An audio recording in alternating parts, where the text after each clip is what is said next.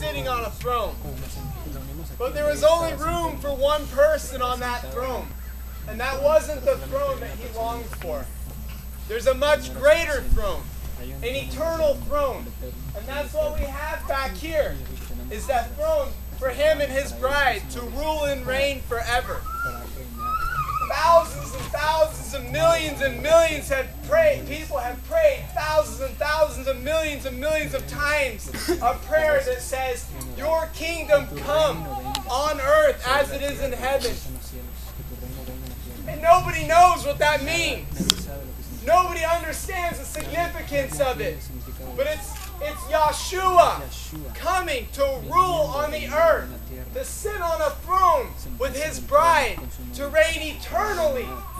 And that's the significance of that prayer. And now this is the climactical point when their rulership can begin. And they're not gonna get impeached. And no one's gonna kick them off the throne. And the throne isn't gonna rot, and it's not gonna decay, because it's an eternal throne. It's eternal rulership. It's the beginning of eternity. Finally, true, good authority has come to the earth to bring about care, love, to bring about rulership that cares for the human beings on the earth and into the universe. And that's the awesome thing that's going to happen when they sit on that throne. Amen.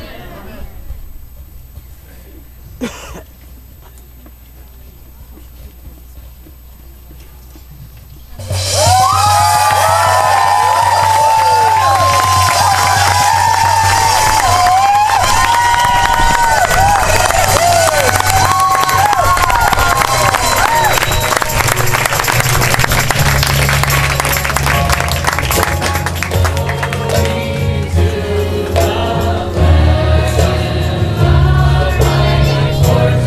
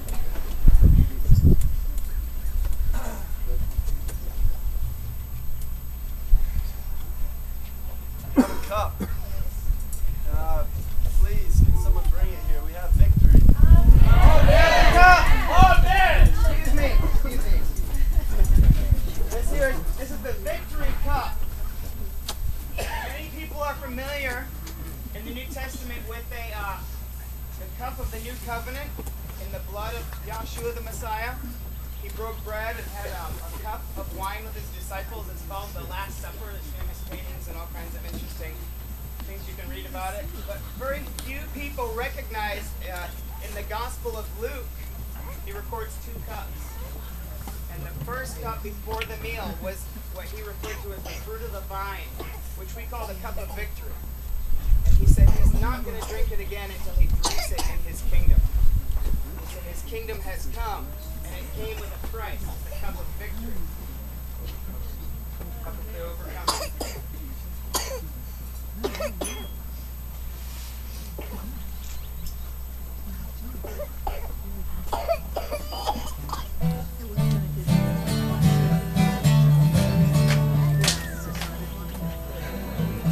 Father, thank you for this cup. Please bless it in your name. Amen.